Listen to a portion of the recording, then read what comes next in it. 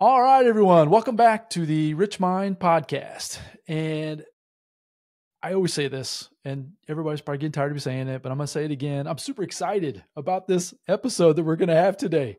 I've got it lined up for us, another fantastic guest. About 6 weeks ago, maybe, depending on when this episode launches, I made a post about, or I made an episode about the pivot that I wanted to do within the podcast. And I wanted to focus more of my topics, more of my guests about health and wealth and legacy, because those are the things that are the most top of mind for me and my family, and the things I'm looking at, things I'm investing in, things I'm learning about, educating myself on. And so I'm out there actively trying to find folks to bring on as guests here at the podcast. And ironically enough, the person that I have today with us actually reached out to me. He heard that episode, and he was actually the one I was referring to, which is kind of funny when you think about it. I was referring to him. I didn't name him by name in the episode, but for him to reach out to me first, that was a lot of fun. But today I have with us Gary Pinkerton. And Gary is a successful entrepreneur. He's a motivational speaker and a real estate investor. Gary uses 30 years of ethical leadership gained at the U.S. Naval Academy and honed as a nuclear attack submarine commander to improve the lives of his clients through his work as a wealth strategist at Paradigm Life. And Gary he's part of my team. I'll be quite honest with you. He has come into my life and my family's life here in the last, I would say, 12 months or so, and has really helped me start to craft a vision of what my life for my family and a legacy standpoint, and also from a wealth standpoint, could be moving forward. So I'm super excited to have him on here today. We're going to talk all types of different topics from a wealth standpoint, from a legacy standpoint. As I've mentioned in previous episodes, my father, unfortunately, when he passed, he didn't have anything set up for myself, for my brother, my family. And when that happened, I swore to myself and to my family that that would not happen to me. I have a lot of things set up today that I didn't have, obviously, back then, but I still have more to learn. And that's why I'm excited to get along here with Gary and then have him come on and teach me and teach us. It's going to be a lot of fun. So Gary, I'll quit talking and babbling, but man, I just appreciate you coming on. Welcome to the show. Hey, thanks, Randy. I have Rich Mind in my head, right? And so we're very good friends, and I'm proud to call you a client and a friend, longtime close friend. I got to tell you, with Rich Mind being the name of the podcast, which is an awesome name, I want to nickname you Rich, and I'm working really hard not to create my own nickname for you. But Randy, it's just, we go back so many years, and you may not have been thinking, well, you didn't say my name, you didn't call me out specifically, but I felt you were speaking right to my soul. Because you said, hey, I want to talk about the things that are most important in your life, Gary. And so, man, I really appreciate you having me on. I think I offered, hey, I'll do as many episodes as until I wear you out. So I, as well, am excited for what we have coming up today. Awesome. Yeah, it's going to be a lot of fun. And so the hope, and we'll see, folks. So we're going to be asking for some feedback. We need some feedback from you to learn from you what you're taking from these episodes or from this episode to start with. Questions, anything out there that you have, please let us know. We're trying to educate as much as we possibly can. I don't proclaim to know everything. That's why I bring on experts like Gary to help me even navigate some of this stuff, this life stuff, right? The legacy pieces, the wealth pieces. And so that way we can make better decisions out there in life. So if we get enough questions, if we get enough feedback, then yeah, hopefully we'll be able to bring Gary back on, and it'll be a lot of fun. I'll guarantee those episodes, if we can do that, will be a lot of fun as well. So I appreciate the offer for sure.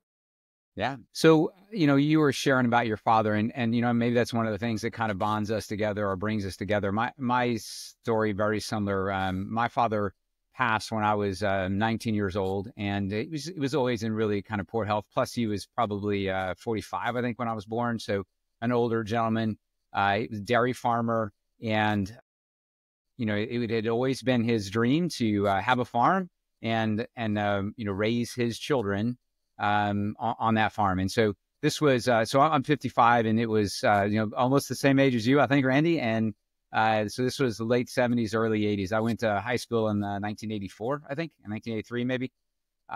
And that was about the time where Paul Volcker, head of the Federal Reserve, and Ronald Reagan kind of got together, and Reagan said, hey, let's fix inflation. Because by that point, we'd had like 10 years of what we've been experiencing here the last couple of years. We had gas lines, we had OPEC crises, we had this thing called the misery index, right? I think that your previous guest had mentioned that recently, brought back memories for me, because it was this thing about stagflation, which kind of, that term started to become popular here again recently. And it's just an experience where people's costs, their expenses are going up faster than their income. And so they had figured out how to make ends meet, and then all of a sudden they stopped meeting. And the economy is slowing down, and it's this environment where people, if you lose your job, like, you're not getting another one. And so, Reagan really came in with the desire to change that for America. He has this old joke where he said, a recession is where your neighbor loses his job, and a depression is where you lose your job. And then he was like, a recovery is when Jimmy Carter loses his. So Jimmy Carter was a fellow Naval Academy graduate, really an awesome gentleman, just had his 100th birthday, really an incredible guy. Yet his method, his concepts of economics just didn't work out. Like, it wasn't what we needed at the time. And so again, it was just, I'm trying to paint this picture. It was fairly tough times when you and I were growing up. We had this large dairy farm, and, it was a great place.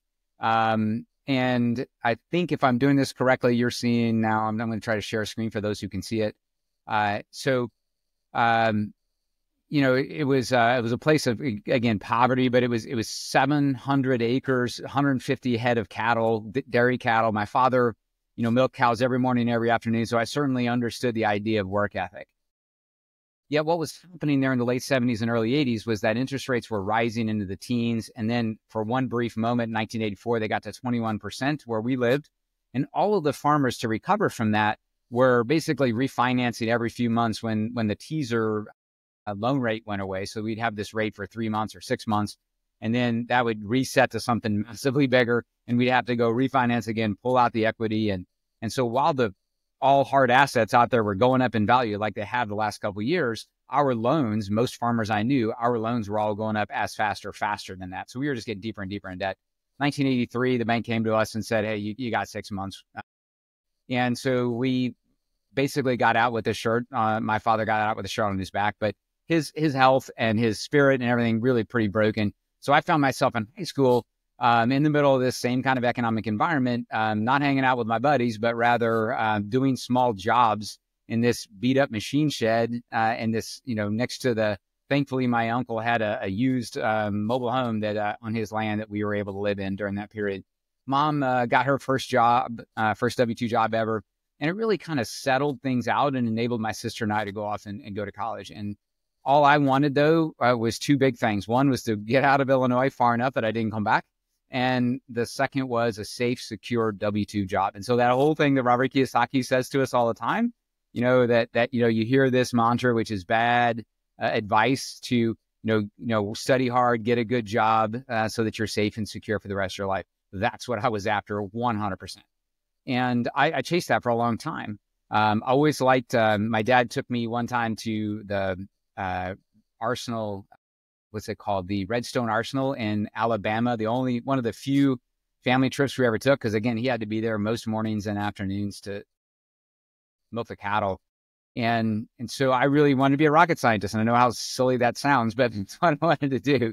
And so when I got to the Naval Academy, I found out that, that inspiration was still there. And the closest thing we had at the Naval Academy to rocket science was nuclear submarines. And so I got excited and involved in doing that. And, you and I talk often about, actually, Randy, probably the most compelling thing is about wealth and legacy and what they are and which are they any different? Like, is there a difference in them?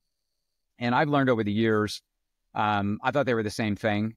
I thought the legacy was the wealth that you created, that you passed to your kids. I've since learned, after watching a lot of families get messed up, being humbled by how little that I've been successful in, at least in my own mind, of teaching my own kids, that I now understand that wealth is is the money, the monetary value that you leave to future people, and the legacy is what you leave inside them. And the legacy is far more important than the wealth. And it's also, this is the humbling part, far harder to do. And so I've dedicated my life now to helping individuals get on a path to protect and grow wealth, and then provide them the tools that are necessary to create and propagate a legacy. to me, that's the most important. I'm going to take a breath here and see if I'm on the right path there, Mr. Randy.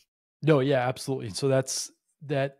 Yes. Meaning, so as I've stated in the past, I'm learning as we go, and I didn't necessarily have someone in my life to teach me and help me even understand what that even meant. I loved how you just shared that too. I think that'll hit home for folks if you really take that in, the difference between wealth and legacy, because they're very important. And you're right, with children of my own, and now as a grandparent as well, it is very difficult to instill different things, different ideas, different belief systems, and that type of thing to carry on different legacies that I want the Wilsons to be known for, right? In the communities, in the places that we serve, that type of thing. So yes, I love everything you've shared so far. That's fantastic. Thank you.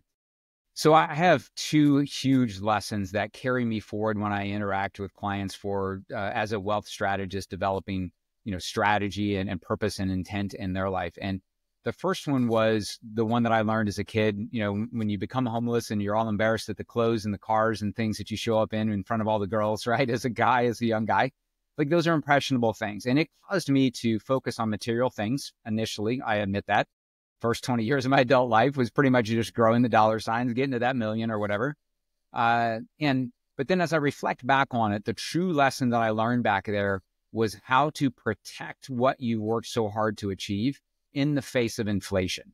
And so I used to always say, when there's inflation, you need to have hard assets. And then I reflect on that. I'm like, hey, silly, there's always inflation in the modern world. Like every country out there is operating under fiat currency. And so if the inflation is going to be there, sometimes very large, sometimes small, you have to protect from it from day one.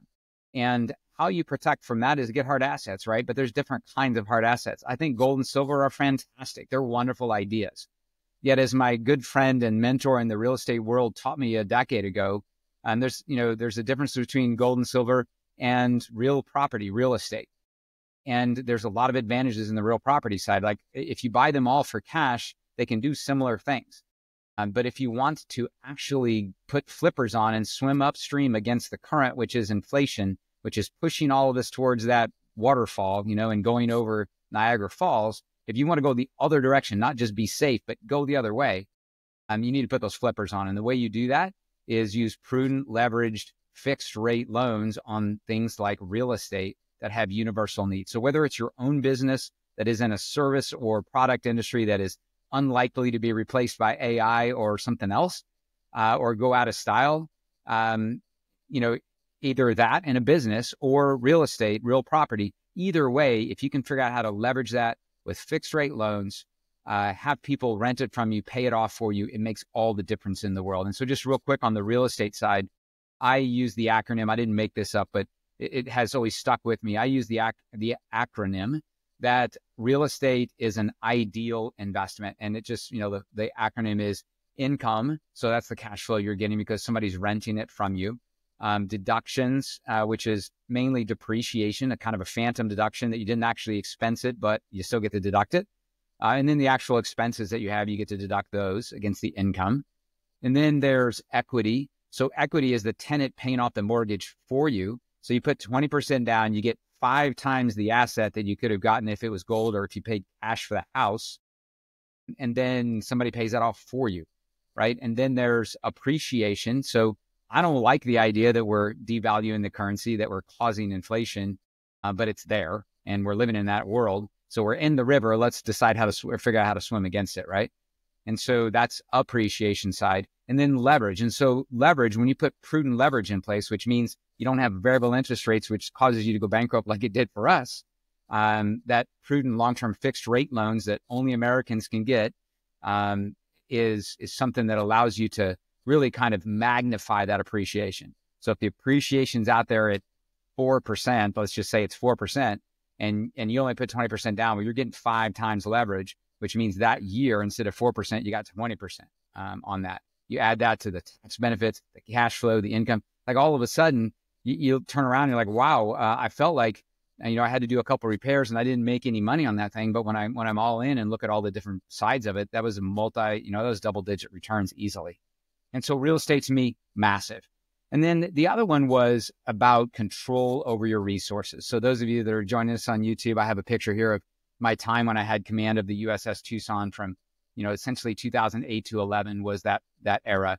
And I had saved everything and had a great 1990s stock market economy, and all my money was in the markets back then. And so I had grown it pretty aggressively. And my wife and I felt like we were in a position where I could leave fairly early, barely over 20 years in the Navy, and, go off and spend time around my boys. Because I was at that point where I was starting to reflect that these young guys are growing up quickly. I don't know them that well, and they don't go to dad to ask questions, and I haven't been giving them, imparting on them that stuff that I learned from my dad. And that's really when it started clicking for me, that wealth, something he didn't give us a penny of, like you mentioned with your dad, is completely different than legacy. And, I still had this book where my dad and I, for like a week and a half, went around the farm as we were doing chores, and he was pointing out different kinds of trees, the leaves on these different trees, because I had a project on being able to identify all these different trees. I can still go to Illinois and point out 25, 30 different species of trees because of the time my dad spent with me doing that, and that's just one example. So there's, legacy can come with absolutely no money, right? And it's super important. It has to come with time. And I've also learned over time, you can't short circuit that. You just can't. You just put in the time. Like, that's the answer. And so every time my boys, you and I have been with our children on the Real Estate Guys Summit, right? And that's a week plus 10 days away from your business. It's expensive. But every time when my boys raise their hand and say they want to do it, I'm just going to keep doing it if I can financially do so. Because, they're going to stop asking someday if I'm not continuing to add value and, and legacy in their world. So the picture on the right-hand side, if you can see it about that submarine, the point of that is control, because I had that submarine from 2008 to 11, essentially. That was the entire Great Recession. And so I go into this with the intention to leave after this amazing opportunity I've wanted for years of commanding this nuclear submarine. And it was a great experience. It was the hardest thing I've ever done, but it was the greatest experience too. And I was going to leave right after that and go spend time with my boys. Well, what happened was, during the Great Recession, with me paying absolutely no attention, I lost half my money, so it was the kind of basically the casino that allowed me to go up without any true, like, I was probably taking credit for it, but it wasn't my credit. And it wasn't my credit when it all fell down again, right? Like, I was along a roller coaster for the ride. And so today I talk with clients about how can we reposition the assets in our lives so that we maintain maximum control? Like, how do we invest in the most important assets, the ones that have more likelihood of growing faster? And then how do we control the end game? How do we control the future, the results of what's going to happen? And so, some of that is protection. Some of it is just gaining knowledge ourselves, but some of it is also not just handing money off to people that you don't know that are going to do things with it you don't know, right? There's risk when you do that. So thoughts on that, or any kind of redirect? No, I agree with that as well. So I'm a huge advocate of self-education, huge advocate of doing and gaining a team, right? Putting a team together of advisors, really, that are going to help you make the decisions for yourself. You don't blindly, you mentioned in that 08 to 2011 part for yourself that you literally were under the water and not paying attention and things were going on, right? That were out of your control, but you were in a position because of your work at that moment. You couldn't take evasive action to get yourself even in a better position, from what I understand. So yes, folks listening to us today, I would just, in my opinion, this is my opinion, I think you would back me up on this, Gary, is that you've got to take control to the best of your ability, but get yourself some team of advisors. Like Gary is for myself. You can get some virtual advisors as well, right? But I recorded an episode right before we recorded here today, Gary. And one of the things I talked about on there was true professionals, not folks that are out there talking about theories and ideas, and challenge those people with finding folks that are actually in the world, right? Doing exactly what you're trying to do. If you're wanting to be a real estate investor, make sure you're following true real estate investors and learn from them. I've seen it, and I've almost fallen into it myself. A trap of thinking you can just figure it out on your own, or else you're following somebody that's saying that something always happens, or it's always going to go up, or nothing. There's never any problems here. And then you get bombarded with some negative on the back end. Anyways, I guess I just want to make sure people understand control is very important. Self-education is also very important, but collecting your team of advisors so that way you can make the best decisions for you and your situation. Yeah, absolutely. And I've also made the mistake of trying to push the easy button from Staples or whatever that was from Office Max, or I don't know what it was, but the easy button. Everybody knows the easy button. I've been trying to push that, like, oh man, this passive thing, this is amazing, mailbox money. And we're like, well, it's my advisor, right? But we have to be careful that we're not abdicating focus or attention, and you can't just outsource any aspect of your life. Tom Ziegler, a great friend, mutual friend of ours, has these things that, he and his dad had developed over time about the different aspects of your life, the important parts of your life, family, friends, and the spiritual side, your financial side, your fitness, right? You can't outsource any of these things, truly can't outsource them. We've been kind of taught by Wall Street that you can outsource the financial side, but in reality, it doesn't work any better than outsourcing your fitness, or, like you work out, you seem to be good at it. You work out and make sure that I'm in good shape, right? Or, you seem to be good with relationships with women. So, you make sure that my wife never gets mad at me, right? Like none of this stuff works. And yet we've flipped this switch that it does work financially. And it is not my experience that it has, not for the most successful out there. And so kind of pulling that control down as best we can. First, I think it is recognizing that there's not just one thing to focus on. So one of the things that my clients have taught me, and Patrick Donahoe, my partner at Paradigm Life, has taught me is that, most people focus on one path, but yet there are two really important parallel paths out there. And there's a protection path, and that's talking about protecting from things like liability, disability, and death. And just a conversation about what amount, what type, when do I need those different kinds of protection during my journey. And then there's the wealth accumulation path, which is all about the capital, like money that we need for short-term needs and intermediate type things like maybe kids' college or a beach home or something. And then the long-term things like our retirement and that legacy for future generations. And the reason there have to be both of these paths is because growing long-term wealth is this big, long exponential curve. And you have this target that's way out there in the future. I mean, it depends on what your goal is. It might be retiring 6 years from now, but it might be making sure that my grandchildren 100 years from now have the ability to start their own business and do something for their grandchildren. And so regardless, if you have a big goal, it takes a while to get there. And I think one of the things that most people don't appreciate is that most of that progress happens way out on the right-hand side. And you have to make it along the curve. You have to stay in the game for this to work. And protection is what gets you in the game, right? And it could be asset protection, so you don't lose your assets because somebody sues you for them. And maybe it's errors and omission insurance if you're a provider and somebody tries to sue you saying that you caused them to lose money or something.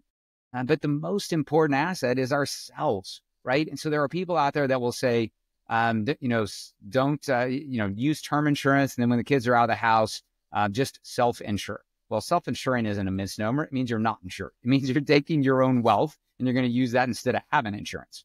And I think if you had a $1 million 1960s a race-winning Ferrari, that would probably be a $10 million one, but whatever. It's $1 million car. And you don't need it because you got this beat up old 10-year-old Honda that you drive around that's super dependable. It doesn't matter if somebody steals the Ferrari, or it's not going to change your ability to go to work, right? So heck with it. Just don't insure it, right? Like we intelligently wouldn't do that. But yet we uninsure the number one asset, the human, right? And so I'm extremely proud to say that I used to defend America, but now I'm defending families by ensuring that they understand that the number one asset should be protected for the entire time that you have that asset in play, which means you're alive. And so I love to step out there and say, I'm a life insurance guy. And yes, there's lots of cool movies about Needle-Nosed Ned from Groundhog Day, right? About what life insurance guys are like. But I'm proud to say that one of my primary functions is to help them individuals understand that they are the number one asset, and it ought to be appropriately insured just like their home and their car is. And so protection, super important. Not just life insurance. There's all kinds of things. There's disability and liability and asset protection. There's estate planning, protecting that stuff after you die, right? From estate taxes. There's a ton of stuff, a lot of work to be done in that realm. But most people, again, think they can get lucky and get to the other end of the curve before anything bad happens. And again, I give a ton of gratitude and thanks to my dear friend Patrick Donahoe, who was my advisor at Paradigm Life. And he taught me in 2011 about this whole thing about control and risk. Like I knew something really bad happened in 2011, but I didn't understand what I did wrong. I didn't understand that control was that important. And so he used Maslow's hierarchy of needs. He calls it hierarchy of wealth. And it comes up in a book of his that I'd be happy to share with folks. And the whole point is the amount of control you have over your money, who's got it, what they're doing with it, when they're going to give it back. So if you have insight into the answers to those questions and you have control over the results, then the amount of risk you're taking on is lower. That's just historically across the globe come true. And we see it repeat with all of our clients. And I promise you, it's certainly repeated in my life before I met it. And so this really spoke to my soul. Like I knew in my gut that what he was saying was true because I just experienced it. I just couldn't put it into words or into a visual for people to understand. So if you imagine you're an Egyptian building a pyramid that you want to last the test of time for hundreds of years, you would not skip any steps, right? You would do that foundational, really important layer at the bottom, big, wide base foundation. And then you would stack the other bricks on top of that, but you wouldn't skip steps and say, oh, I'm bored. I want to go watch a movie. And so you like put all the bricks at the top, right? Because then it's going to fall over. And so when we look at, maximum control at the bottom, maximum risk at the top, if I were to put my story that I've already told you on here, this isn't everybody's story, but my story, putting it into pictures and how I interacted with my money would look like I have the first 20 years of my adult life, I'm playing 100% up at the top. I gave no credibility or no credit to needing a large savings account. I didn't put any credit into protecting, life insurance either. In fact, I was 21 years old, called my mother and said, hey, Mom, that life insurance policy you got when I was a baby, I think you got taken. She's like, well, I put it in your name and you got it. So do what you want. So I sold it. And I was like, yes. And me and Dave went out, and then I get married and I look in the eyes of my young little men they're born. And I go, oh my gosh, I need to do something about this because there's some people depending on me. And so, we learn through life, but I now recognize that everything I had, the way in which I was interacting with my money was way up in speculation. I was just pulling slot machine handles because I just wasn't doing the work. I wasn't visiting the companies or even researching that were in all of the mutual funds that I had my money in. And so I was desperate to pull it down into things I directly controlled, like a real estate portfolio. Today I run businesses and I continue, like Mr. Randy, to invest in myself, right? I mean, that is number one asset. Whatever money you put there is going to multiply first. Absolutely. So that's where we need to begin. We need to get the process of that education piece put in place so that way we can start taking different actions as quickly as we possibly can, set that foundation, understand that most of what we would call investments out there in the everyday society are really just speculations. They're not, you're just gambling on somebody else's ideas. Once again, I go back to what I said earlier, the control piece is it's way out of whack, which is why I love this pyramid, the hierarchy of wealth that you've presented this to me before. And I love it, which is why I'm so excited that we're going to get into that today, because it's so important to build that foundation and then move up into the different tiers based on your risk tolerance at that moment in your life. Absolutely. You know what? I'm reminded when you said that the truly, in the end, the only scarce resource is time, right? Everything else you can reproduce quickly. That old saying about the first million is the hardest one. I'm sure the first billion is too. I'll let you know when I get there, but the reason the first million is the hardest is because you had to do all that work on yourself to get there. It's easy to reproduce it once you've already been down the path. And so putting work in yourself, given that time is the only scarce resource, putting work in yourself is obviously the most important thing. If you wake up one day and you happen to be an owner of a very successful racehorses and you have this one young colt that you realize, oh my gosh, this one could win the Kentucky Derby, right? Then you want to put the best food in that thing and haul it around the best, safest, trailer because that is your racehorse. Well, take the physical racehorse out of the picture and put yourself in the picture. Because in our own worlds, we are the best opportunity we could possibly have. And the reason, again, is because you control that asset 100%. There are people out there that are worried about freedoms today, freedom of all these different things, speech, freedom of arms, to bear arms and freedom of our own house and things. Well, guess what? When these things go away one by one, what's the last one? It is ourselves, right? And so, Dr. Viktor Frankl in the in Man's Search for Meaning, when he was, his experiences from the concentration camp, his biggest takeaway, at least my biggest takeaway from his book, was that there was one thing. They strip you of everything. They make you go around naked. So you have no identity. You get a number. But the one thing they could not take away from you is what you put in your mind and how you interpret what you hear. Like, you get to decide in the end what that is, right? And so that's why that asset is so doggone important, is because you get to control what it produces, right? If you have a piece of equipment that you buy to create widgets and it creates them in the wrong size and they don't stay together and they're the wrong color, like, okay, go get another piece of equipment, another, widget maker.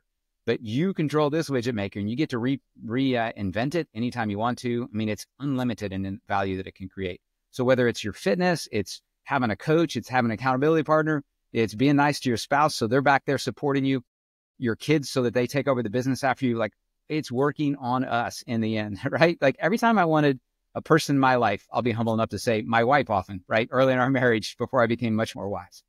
When I wanted somebody else to change, you know what I had to do to make that happen? The only thing that worked, you probably know, Randy, you probably learned this too. It was change me. Like, as soon as I changed me, I credit the great Zig Ziglar for that, because I read a book about courtship after marriage from him at a time when I really needed to hear this. I was at my wit's end, like, why won't she change? And then, he basically said in Courting the Redhead, he used to call her, right? He's like, if you treat her the way you treated her when you were trying to gain her favor and have you be the guy she said yes to, then all the problems go away. You know what? He was totally right. All I had to do was work on me.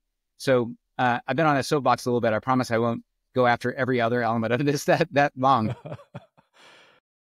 But I have learned over time. I went my first 20 years as an adult. I was up in speculation, just in the way in which I interacted with my stuff. Again, I didn't spend the time that Warren Buffett spends when he invests in a company. I don't have the resources to go. When he invests in it, he's basically running a business, right? Because he takes over controlling interest. He points himself on the board. He, replaces out key members of the company. I was not operating with my market assets, my stocks, in that manner. And I didn't even try. Actually, I didn't know I needed to try. And so that, I was way up in speculation. And so I desperately pulled money down into real estate. And then I started my own business. And so all this stuff is in the direct world, and I get comfortable there. And frankly, I got a little cocky. Maybe I was like, eating my own cooking a little too much. And over the last few years, I've started tiptoeing up into, more than tiptoeing, I got way over leveraged up in the indirect investing world, which is the next level up of investing.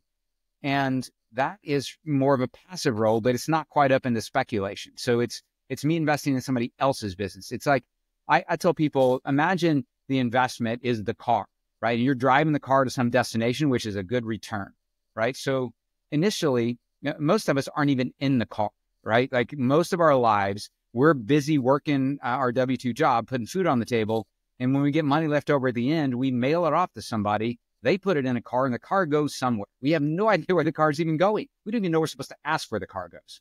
We just hear that the car goes to great places. Sometimes the car goes over a cliff and you lose half of it, right? Like happened to me. But you have no control, no insight, and worse, the absolute worst, you don't know you're supposed to. But when somebody shakes you, like I'm trying to do, then you realize, oh boy. And often our response was what I did, which is take everything, get it back if you can, and put it into the car that you're now physically driving. And you sit there and drive the car for a while. Well, that feels very gratifying initially. But then there's more and more and more stuff in the car, and you got to go more places, and you're like, oh my gosh, I need help, right? And that's the advisors you were talking about, right? And so I thought that I could, and this is possible, but I just haven't done a great job of it yet. I thought that I could just simply hire somebody to drive the car and I go sit in the back. And that's what I call indirect investing or syndication, passive investing, those kinds of things. And so you notice here, Randy, that I haven't been talking about what the asset is. I did talk about real estate and business, but that's pretty much everything on the planet, right? So that's quite broad. But that could also be the guy sitting in the driver's seat that I hired to handle the money for me. He could be still driving us to a destination of real estate, the same exact thing I was personally doing when I was driving, but now it's just somebody else doing it, right? Well, there's this tendency, and I did it, to get busy. I'm working on my own business. So I'm back there working on my laptop, my computer, taking phone calls, not really paying as much attention anymore what he's doing, right? And so it can go awry, right? Like there could be a bad person driving the car, could be a person who didn't have as much knowledge as I thought they did, or they just kind of, make mistakes, right? And so theoretically, in that world of syndication, of passive investing, you can be involved. You can go check up on things. I have personally visited the apartment buildings and the mobile home parks that I've invested in, but some things I haven't, and that didn't go too well, and so I'm now in this kind of world of bounce back. Like I'm bouncing back down into get back in the car and drive it myself, solve the problem some other way. If I don't feel like I can manage a 200-unit apartment building, hire somebody to do it for me, but actually work towards buying that thing myself. So pausing now for station identification, Mr. Randy. Which is all fantastic, Gary. Yeah, I just want, so with you explaining the different 4 tiers, so anybody watching us, you can see we've got a visual up here. It's got a pyramid with 4 different tiers of investing. Yeah. Gary's gone through, and specifically we talked about how he's elevated himself up into the upper tier of the speculation, which is considered the most risk, and how because of that risk, he might have had some things maybe go a little bit sideways that he wasn't in control of. And that's kind of what I'm trying to make sure that everybody hears that today. So Gary, if someone's out there and they're realizing maybe at this moment, even today, that they're thinking about, okay, I have X amount, and it doesn't matter the dollar amount. It could be 1,000 or 1,000,000. It doesn't matter. I have excess capital in what I would consider a speculation investment. Mm-hmm. What does that person begin to do? You mentioned a couple of times how you're starting to take control back, get more control of the car, right? We use the car as the metaphor there, but the idea of we're driving, it's all about the control piece. If someone is realizing from this conversation we're having today that, oh my gosh, I might be out over my skis, where do you advise folks when they come to you with that type of an issue or a problem at this point? Yeah, I would do some self-reflection. I would ask other people that you really truly believe, family members or dear friends, and just kind of bounce things off of them. But if you do come to the conclusion of, yes, in fact, I am nervous, this is causing me grief, I realize that this is inconsistent with, you guys just verbalized for me on this podcast what I've, that underlying concern that I've been having. So when you realize I am in fact there, the first thing you want to do, that somebody famously said once, that when you realize you're digging in the wrong place or you're digging a hole, stop digging, right? And so if your money is exposed to a place that is no longer consistent with your values or your level of comfort, you realize I don't have an emergency fund. And somebody told me once that I could put the money in my safe stocks, but now I realize stocks aren't safe in the way in which at least I'm operating with them. Then stop digging. And what that looks like is just put it into cash. Like you can just go to the brokerage account and sell the stocks and put it into cash. And then you have protected 100% from the loss. That's not a long-term retirement plan strategy, but it is an immediate way to go to protection or go to safety. And then you want to say, okay, now I need to improve my own skills and come up with this forward plan, right? And so get a little deeper into my story, I was moving everything from speculation down into tier 2, which is we call direct investing, the lowest level of investing, the highest control level. And I was putting into real estate. Why? Well, the other thing was happening in 2011. By the way, this was an amazing time to buy real property, but I didn't know that at the time. The reason I was moving so quickly is because I'd lost everything in the market, but also because they were talking about at the Federal Reserve level, right? All the newscasters were talking about this new thing called quantitative easing. And they had done quantitative easing 1, QE1, and that worked out okay. And so they were talking about QE2 and QE3, and there were rumors of QE infinity. And that took me back to my childhood, which printing money resulted in homelessness. And so I didn't want to be locked to my W-2 career in the military and not being around my boys. And I didn't want to lose more since I'd already just lost half of it. And so I knew I had to get to a place to protect myself. And so I started looking into gold and silver. And then thankfully learned about real estate, learned about the multi-dimensions, the ideal investment things we talked about. And I plowed it into real estate with long-term fixed rate loans. And that has made all the difference in the world for me. My idea was that if they print money, inflation is going to come immediately and all these assets are going to go up in value. I'm going to have the flippers on and be able to swim upriver, right? Well, it didn't happen for like 10 years. All I got was the tenants and toilets and slow cash flow. But I stayed true to the fact that I could predict the future and it wasn't getting away from me like the previous stuff had. And then all of a sudden in 2021 and 2022, a lot of these things did double in value. And so eventually it happened. And my hat's off to them for holding that at bay for 10 years. I don't know how they did it, but it still came. And, it's going to again, right? I don't personally think, when I look at, let me just back up. I heard a very sobering economist podcast this morning talking about what I'm feeling in my gut, which is that there was this period in the 70s where we thought we'd gotten inflation out under control. Lyndon Johnson, shook the Federal Reserve chairman and said, I want lower interest rates. And so he brought the rates down way too early. And we got this massive run after that. And I feel like that's what we're doing right now, personally.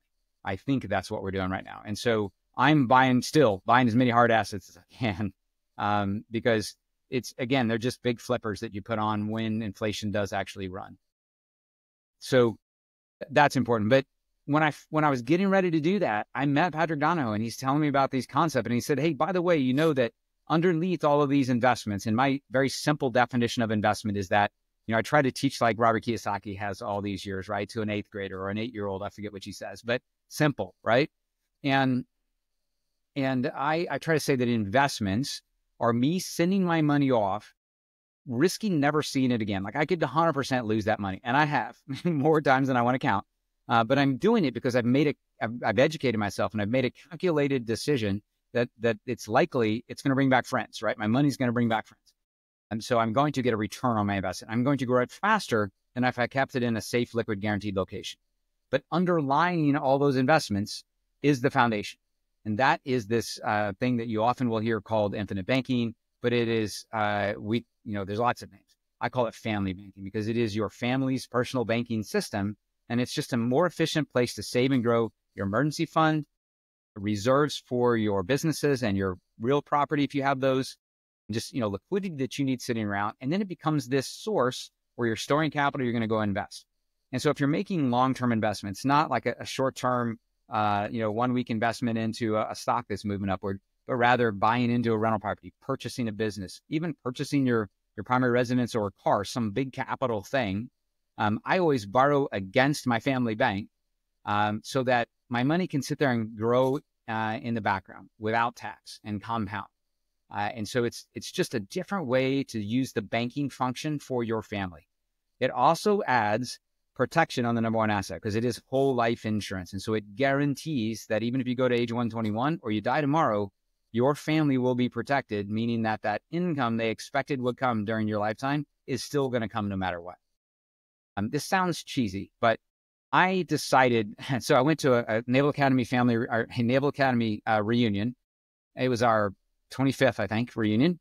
And I'm walking around and I'm like, okay, first of all, what happened to these guys? They're all really old. I don't know if that's ever happened to you guys, but I was like, what happened to them? Right? Because I'm still 25 in my mind. Of course. And then the other thing was they just kept telling me these stories about, did you know that so-and-so got cancer or this guy had this problem or whatever. And so I'm like, man, we're falling apart. And so I reflected on that. I'm like, hey, I want I have this dream of what the future is going to look like for my grandkids and great grandkids. And I can't guarantee it's going to happen. So I got busy and just decided I'm going to put in another element. I got 6 life insurance policies on myself at this point. And the last one, it's actually term insurance. It's a guaranteed convertible term insurance because I wanted to have an amount of money. And it was twice what I had in these whole life policies, right? So I designed the whole life policy to be a bucket to catch cash. And over the years, as you add more and more cash to it, it's very flexible on what you put in, how much you put in. But then once it's in there, it's going to grow without tax and you get to leverage it for anything, right? So I was creating the buckets based on how much cash I wanted to catch at the time. First year, I wanted to catch $80,000 a year. And then a couple of years later, I was like, I need to catch another 40,000. So I put another one in place, right? And so I had 5 of those things, but I never really thought about the death benefit. I just made it as small as possible because it made it grow faster. But then this time I wanted twice as much actual death benefit, and I wanted to be able to create these little banks in the future. But here's the kicker. In the future, you got to be insurable. And I wasn't sure based on, that experience, I was going to be. And so, I was just moving to Florida and we have all kinds of sunshine, beautiful sunshine down here, right? Skin cancer. So I was like, all right, I'm going to lock in that I can do this. And so now I have this big convertible term insurance policy that for the next several years, whenever I want to, I can take a chunk of it and create another policy. It's like having, buying a big plot of land and you're a builder, but you don't have the capacity to build on it today. So you just kind of land banked it, but you also got it zoned, right? And so zoning in this case is like when I got approved for the life insurance, and it's a guaranteed convertible one. So now when I'm ready to go put 10 houses on it, I don't need to go ask the city. I just start building the houses, right? And so when I want to make the next family bank, I just take a chunk of it and turn it into the next one, even for my hospital bed in the middle of cancer or something. So the reason I tell that story is because this is quite, all encompassing the approach in which we take to help individuals sustain and grow their wealth and then create legacy, which is, again, the education side of things. But I was able to snap my fingers in that moment. I came home from that event, reflected on it, and said, I want to guarantee that my great grandkids have what I want them to have. And all I had to do is sign some papers and pay an annual premium, and they are going to get it, whether I'm here or not. And to me, that's super important. Love that, because that's what I'm trying to get built out for myself as well. In small pieces, right? Small chunks. Yeah. And that's where having the advice from yourself, the wisdom, you shared a ton of stories, and that's also very helpful because you can put yourself into those similar situations, maybe not the same, but very similar, and realizing that, okay, if I take action today, get control, I can then start taking different action. And with that different action, obviously you're going to get a different outcome. I mean, you're talking great grandkids. I'm thinking that as well. That's what I'm encouraging my listeners to begin thinking about also, right? You need to be thinking beyond, I have children, right? I have grandchildren now, or a grandchild, but beyond that, to me, that's what I'm thinking that far out. And that's exactly what you're talking about with this policy that you've described here so far, which is fantastic. I appreciate that. Yeah. It is two quick things came up. One on that topic. So it's a lot harder when you're thinking that far out. I reflect on, I don't remember who it was. Maybe it was Napoleon Hill. I don't remember who it was, sadly, but he said, or Jim Rohn. No, it was Jim Rohn. Yeah. He said, here I am, with the encyclopedia, Jim Rohn, Randy Wilson, and I'm about to quote the wrong guy. But you should make it a goal to become a millionaire, not because of the $1 million, because of the person you have to become to achieve that. Right. And maybe we should make that 10 million now today, but $1 million is still pretty doggone hard in my mind.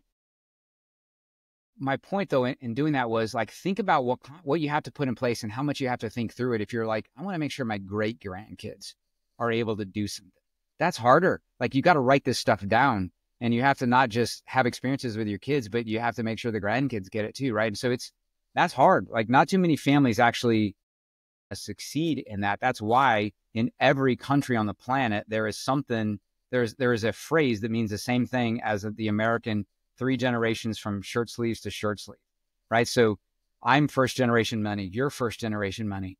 And we were the dudes in the shirt sleeves that got to something because we had a vision and the focus and worked on ourselves, et cetera. Our kids saw us do it. My kids understand that I work really hard. They actually don't want to work as hard as I do. And so that's part of the challenge, right? But you need to eventually impart that it's important. But their kids aren't going to see me working hard. They're going to just see that we have some money for some reason, right? They're not going to understand why. They're going to be nice and comfortable. And so if you're not careful, if you don't have this lasting thing in place, I'm just going to be the next statistic in the 3 generations, shirt sleeves to shirt sleeves. In Japan or maybe China, I forget which, I think it's China. It is 3 generations, rice paddies to rice paddies. It's like every country has this that relates to their group. So that was one huge thing that I was thinking of when you said that. The other thing was, you mentioned that I use pictures when I teach. And if I could just impart to all of you out there that want to get your message across, and obviously we all do, right? We're all selling something. We're selling to our spouse that we want to go to our restaurant. We're selling to our kids that they shouldn't just do computer games. So we're always selling. That's just human interaction. And I don't think we should ever think of sales as a bad thing. And so, yes, I'm selling to you that I think that this is a great way to grow wealth. I'm also selling that I might be a good advisor to have on your team, right? So, let's just be real. We're doing that. If I could just give you something I've learned over the years of being on stages across the country, that if you are serious about, well, first of all, take Zig Ziglar's advice. And if you're going to sell pots and pans, buy the pots and pans and use them, right? Like I have more life insurance than any of my clients do. Well, maybe not more than they do, but more of my net worth in life insurance than anyone I know, because I'm all in on it. And I didn't decide to sell life insurance because a buddy said that might be a good idea, and then get all in. I did it the other way around, which I think is important. Like, what are you passionate about? And go do that and share it.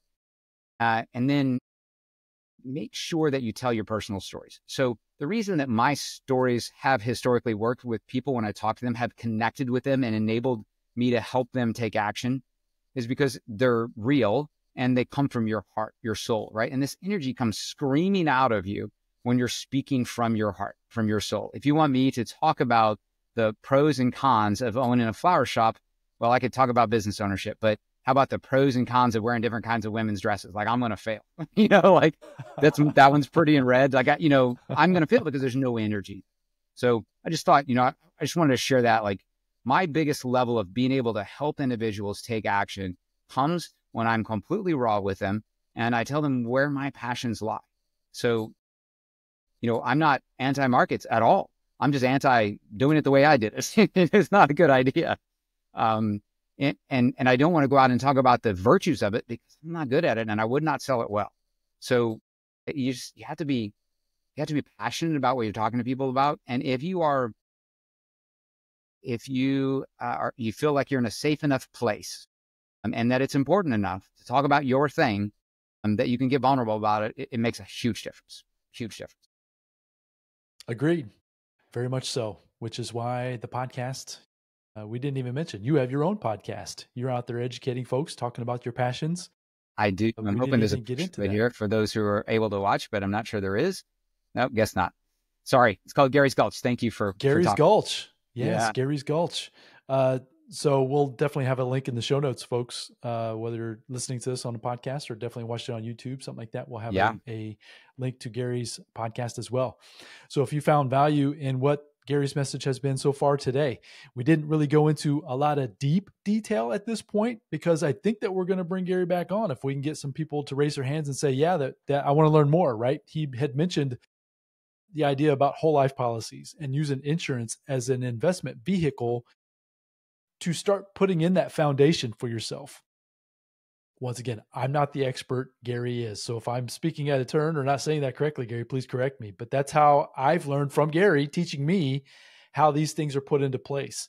He's helped me begin the process. I'm nowhere near where I want to be yet, but between myself, my wife, we're coming up with a plan, and we're going to try to execute that with Gary's help and through his advisory, try to think through putting things in place for my grandchildren, for my great-grandchildren, and then also for my wife and I too, right? It's not that we're not going to enjoy ourselves as we go along, but at the same time, it's a little bit of planning that if we can do a little bit today, obviously we can take a little bit for that in the future as well.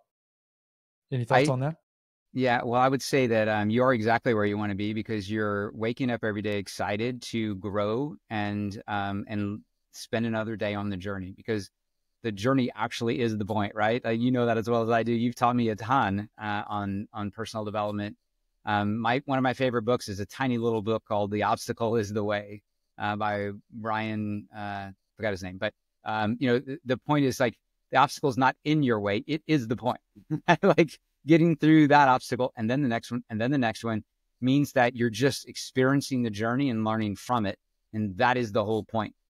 I've heard, haven't seen this video, but I've heard that when the greyhound, when the greyhound running around the track catches the rabbit, it's not pretty because that thing's electrocuted, right? So, like, you don't want actually to get to your journey. Sometimes it's not a pretty result.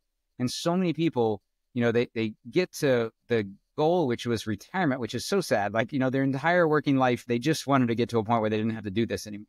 And then when they get there, there is no finish line in front of them. They're at the end. And being at the end is a super scary place to be. You don't have purpose in life, and there's no reason to keep moving forward and going up. And so life and humans are like this marble on the top of the hill. It's either going forward or backwards. And I suggest you always keep pushing the goalposts out and keep moving forward. You talked about, the infinite banking, like, what does it represent? Yeah, I mean, I tend to oversimplify, and so far it hasn't made me go bankrupt, but there's a lot of people out there going the other direction. They're like, oh no, you got to learn about this thing. It's a Swiss Army knife. It can do everything. Like, it can do your laundry for you, right? And so, but I'm not that guy. I'm like, hey, sorry, but it's a bucket. It's a bucket that you store your cash in that works a whole lot better than a savings and checking account when it comes to money that you're saving long-term. I'm not the guy who's going to go onto TikTok and tell you how you can make a bunch of money by, paying your groceries from this, like every week taking a loan. Like that's not me, because I can show you the math where it's not worth your time. But large things, massive difference. Quick, very quick, no visual here because I already turned it off, but just you conceptually in your mind. I was buying my first rental property in 2011, had just put these policies in place. I needed $50K more for a down payment on this property. Still own it. It's 14110 Volpe Drive down in San Antonio, Texas. And big fourplex. It was a nice property. It almost bankrupted me at the beginning. That's a story for another day, but I learned a lot about real estate in that first one. And so I needed $50K more. There was room in the policy for it.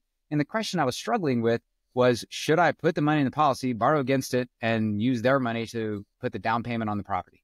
I asked real estate mentors. I did what Randy said, right? I went and asked a bunch of people. Well, there weren't that many that understood what I was doing or had actually looked deeply into it. I found a couple guys who had, thankfully. But most of the people are like, hey, this little amortization schedule that you're showing us here, how you're going to take the net cash flow and use it to pay off the loan, it's going to take you like 25 years to pay it off. And you're going to pay $47,000 in interest on a $50,000 loan. That's, you've heard all this before. That's offensive. You should pay it off in 15 years. Use cash only, do all that kind of stuff, right? And that's because that math is all correct, by the way. But that is half the story. The other half of the story is interesting. Yes, $47,000 over 25 years. I mean, if you make it long enough time, it's a massive amount of money. But $47K over 25 years. So the question is, what can my money do during that period of time? What is the opportunity cost of sticking my money in that property for 25 years, right? And if I so happen to have this tool, this savings vehicle, my own family bank bucket, that could grow at 6% with no tax, compounding every year, then $50,000 over 25 years turns into $215,000. And so that's a $165,000 growth on that original 50. So I grew by 165, but I had this little 47K that I had to pay somebody. Now, all of a sudden, it sounds different. So I call that opportunity cost of using cash. And that means that when you pay for something with cash, then it could have grown to become some big amount over your lifetime. And it's not going to do that because it's gone, right? And so in this example, 215 minus 47, that's a $118,000 mistake for using cash as a down payment. And oh, by the way, the biggest mistake that would have been there would have been, had I used cash, there would not have been the $2 million of death benefit that policy had. And about 6 months later, this is just how I rolled. I had talked to my wife about property number 2, and then I got a package opportunity for properties 3, 4, and 5. And I went all in because I'm like, okay, I did this. She said yes. Okay. And then I realized we're at an anniversary dinner and in a public place, nice restaurant. And I'm like, honey, I have a surprise for our anniversary. I'm in contract on 3 more properties. She drops her silver spoon on the china. Everyone in the restaurant is looking around, and she's like, "You is red faced. You have got to stop." And I'm like, oh my God. So I was smart enough to be quiet for a little bit there, let the emotions draw down, and people stop looking at me. and I said, and she calmed down too, and she explained. She was like, I'm deep into my nursing, certification here. She was an engineer becoming a nurse. And she's like, I don't know anything at all about real estate. And you're off here doing this stuff. And she's like, you have how much, debt right now? I'm like, well, about 1.2 million in debt. And she's like, exactly. Like, I don't know what to do with it. What if you died tomorrow? What would I do with that? And that caused me to realize, oh, remember how we funded these things with those crazy physicals we had to do on a Saturday morning? There's $2 million of death benefit. So like, I don't want to die, but if I did, you could pay off the homes, or you could give the bank the homes and take the $2 million. And I just kind of said that as my defense, trying to keep my head above water.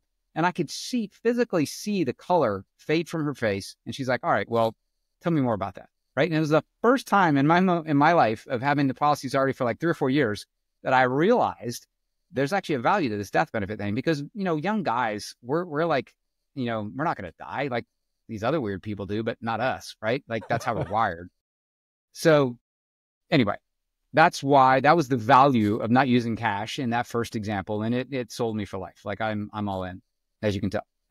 Well, and that's where learning about that, right? Learning the different philosophies, the different, just the ways of doing things. And that's where bringing somebody on like yourself on the team to try to just even bounce ideas. I actually have an idea that I need to share with you offline that I need to just get an opinion on. And I'm looking forward to that conversation because I stated in once again the episode that I recorded today. I was talking about how I collect ideas for both sides, positive and negative, whatever, different forms, and then I obviously create a thesis, and then I try to project forward where that's going to take me, and that's kind of where I've gotten myself. I've gotten myself to where I've collected my data. Now I need to present it to somebody to help me flush out, make sure that that's a good idea or not. And that's the importance of having somebody on your team. And that's a fantastic approach to hear both sides, right? When you get, and I'll admit it politically, you guys can probably all guess, but politically I'm kind of stovepiped. And so I can't understand the people on the other side, which is not good. Like I need to remain intellectually curious and open-minded, right? And so you're taking an amazing approach. If what you meant by like both sides was people who are for or against something, again, that's incredible, right? And I don't actually think there are bad investments. The markets have clearly made people a lot of money. Real estate has clearly made people a lot of money. Our own personal businesses, I think, this goes back to, the richest man in Babylon days, right? Like that goes way back. Business is how we survived. We created goods and services that the community needed, and somebody paid us for it, and that put food on our table. So there are no, I don't know who said this. Maybe it was, I don't know. You'll tell me because you know more about quotes, but there are no bad investments, right? Just bad investors. I think that's Kiyosaki. But you can make money with a deal.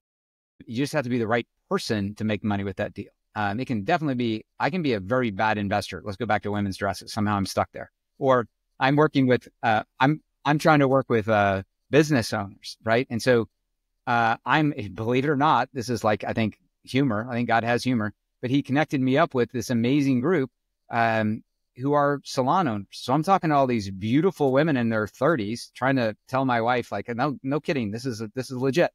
I'm going on this trip, right? But then I get on stage and I realize I'm the only dude in the room with no hair. But anyway, I don't know how I went on that tangent. I think it was about not being, me investing in salons. Probably not a good call, or hair at least. Well, you said business is business. Partnerships and teams and philosophies. Once you get the basic, I talk all the time, basic financial education. If you can just learn certain terms, we've thrown around some different terms even today. I would recommend you go back and re-listen to parts of this episode and get those terms written down somewhere, and then go investigate what they mean. Go reach out to Gary, get on his and listen to his podcast. He will talk a lot more in depth about some of the subjects we've talked about today.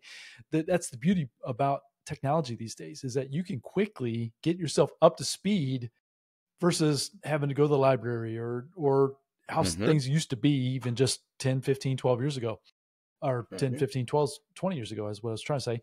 But you can do that, but it takes effort. You've got to try, you've got to take control. And if you do that, you can exponentially see some great, great gains in your life. I'm living proof of it. And it sounds like you've been that way as well, Gary. Right. Absolutely. And, one of the things I'm extremely excited about is this trend of baby boomers this part I'm not excited about. The baby boomer generation worked pretty hard to grow businesses, and they learned from the greatest generation. So those three generations, shirt sleeve to shirt sleeves, we're talking about it here right now, right? So the greatest generation, the World War II generation, came home from World War II. They were all fired up about America, and they started running and creating businesses and adding value. And that was the Industrial Revolution. I mean, we did amazing things, right? And the baby boomers are like, well, I guess what we're supposed to do is work our tail off, right? But then they get tired, right? And they're telling their kids, Grandpa worked his tail off, I worked my tail off. Well, the generation coming after that, which I guess is the millennials, right? They don't want to do that, right? They don't want their parents' business. And so there are massive numbers of small, unsexy businesses. The dude who's out there, moving the porta potties around, the guy who's hauling the trash. No one wants those businesses. The kids don't want the businesses. So there's a little bit of a failure there in the whole legacy side of things, which, is sobering.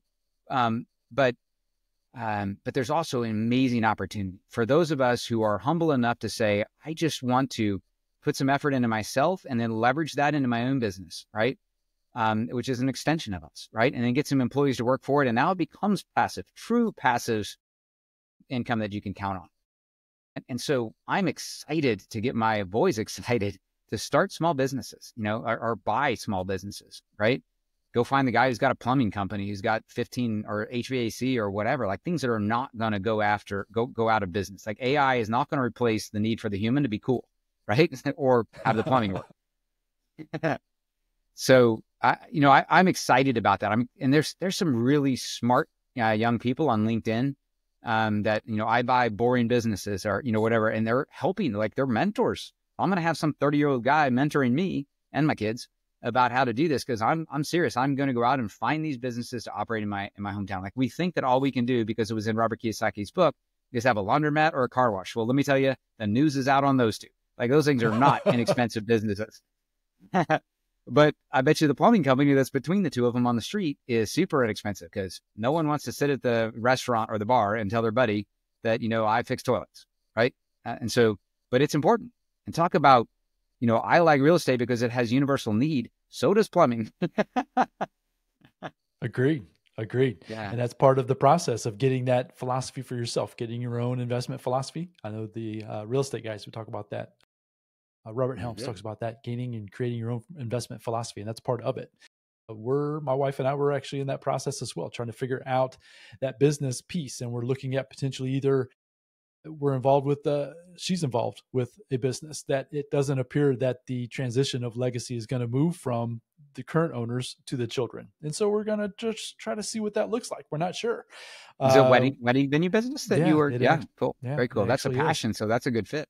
And that's exactly what she wants to do. So, we'll go down that road and see how that works. Same thing. That type of an experience isn't going to be offset with AI or automation, right? Or, parts of the business might be, but the experience itself will not be. So we're kind of going down that path as well and trying to figure out how we can put those pieces in place for us from a business standpoint. Yeah. Amazing. Incredible. Yeah. Appreciate that. Incredible. Yes. So I think audience votes willing. I think we should get back and talk about, how do you design these things and why is it important to use one tool versus another? There's a lot of different ways in which people are trying to do this infinite banking thing or family banking. And they may all work, but there's some that are guaranteed to work. And that's kind of important. Very important. I didn't know how. Yes, very important. That's super important. There again, we keep talking about having teammates and advisors and all that, and it's super, super important. So Gary, if folks are out there today, they're like, okay, I understand what you're saying. I'm in that top tier 4, tier 3, something like that. And they're like, I need to figure out what to do. We talked about your podcast. That'd be a great place for people to start. But if they want to get in contact with you, maybe just have a quick conversation, get more of an idea of where they can start taking more of control of their finances and their wealth moving forward. What are those best places to do that? Yeah, I would say probably this is a weird thing from the Navy nuclear submarine force. Like they always had to know where you were. So you had to make sure that your email inbox or your message box was empty before you were able to go off on your own and go do things. So kind of release the leash, if you will. So I grew up like being really good at my emails. I'm horrible at many other methods of communication. So, I think just my website, Gary@GaryPinkerton.com. It's just Gary, and then the color pink, ERTON. So Gary@GaryPinkerton.com. And I guarantee you, I'll get back to you and I won't drop it or lose it. So, and you can see my podcast right there on that one. It's got a weird title. It's Gary's Gulch. It harkens back to it's a hat tip to Ayn Rand and the book Atlas Shrugged, trying to achieve what she told us was important in that book. So not an easy read or not a quick read, but you'll get the point. If you want to understand what the podcast and my vision and everything is about, go back and find the first 2 or 3 episodes, and I just walk through it. Same thing Randy did on his. Love it. So folks, I highly recommend get a hold of Gary. Just go and get some of the resources that he has available, right? I know he has different free offers as well. And that can probably be found at that same website. Is that not correct? Exactly. Gary, at GaryPinkerton.com. Right. So we'll have all those links in the show notes. The process of getting yourself self-educated, getting yourself to take control of your own life, of your own wealth, of your own legacy, the topics that we're talking about today, it starts with the decision. You need to make a decision that you are not going to allow anyone within your ability to take things from you that it shouldn't, whether it's inflation, whether it's you're losing things because of bad investments, or anything else like that. And the ability to take control is so important, as I mentioned at the very beginning, and I've mentioned in other parts of the podcast before. Unfortunately, my father did not have those things set up for my family. And it hurts me because I know he would have if he would have known, which is why we're having this conversation today. I want you to become aware that these things are possible. I want you to become aware that you just need to get yourself educated to begin starting taking different steps moving forward. And I'm confident that when you learn these basic terms, basic things, you can then set yourself up, you, your family, your future family, for greater things down the road that, it's going to be so much fun. I'm super excited to hear those things for you as we move forward from 2024 and beyond. So Gary, man, like you said, the audience willing and asking us to come back. I will definitely, I'll take you up on it if you're interested. We'll try to get another one on the calendar. Maybe we'll get through this election cycle, and maybe towards the end of the year, maybe first of the year, something like that. We'll try it again. We'll dive a little bit deeper into the subject and give people a little bit more context as far as specific things that they can start doing for themselves. How's that sound? That's awesome. I look forward to it, my friend, any day. Fantastic. So folks, go out there, have a fantastic day. Share with us with your family and friends. If you're checking us out on YouTube, like and subscribe. I would greatly appreciate that. Go follow Gary out there as well, him and his podcast. And share this with as many people as you possibly can. Help us spread the message of the Rich Mind podcast out there as far and as wide as possible. So go out, have a fantastic day. I look forward to coming back with the next episode again very soon. Until then, bye now.